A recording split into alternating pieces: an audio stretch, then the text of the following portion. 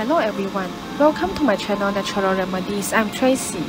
Today I'm going to share with you all 3 common foods which can cause cancer if being consumed for long term. 1. Fried eggs.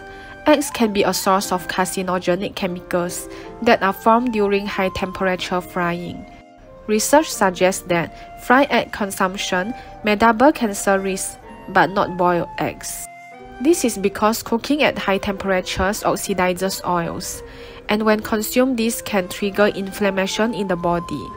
Lower heat cooking methods cause less cholesterol oxidation and help retain most of the egg's nutrients.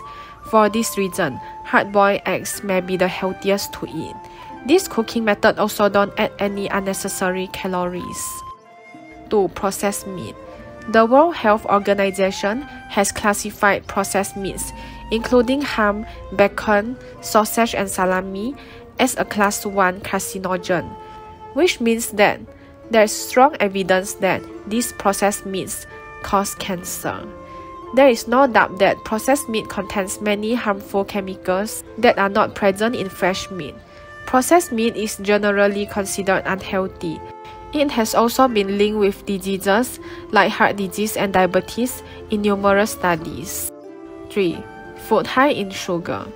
Although sugar is not considered a carcinogenic, cancer-causing substance, however, overconsumption of sugar, particularly added sugars in processed beverages and foods, can contribute to obesity, which is an important risk factor for cancer.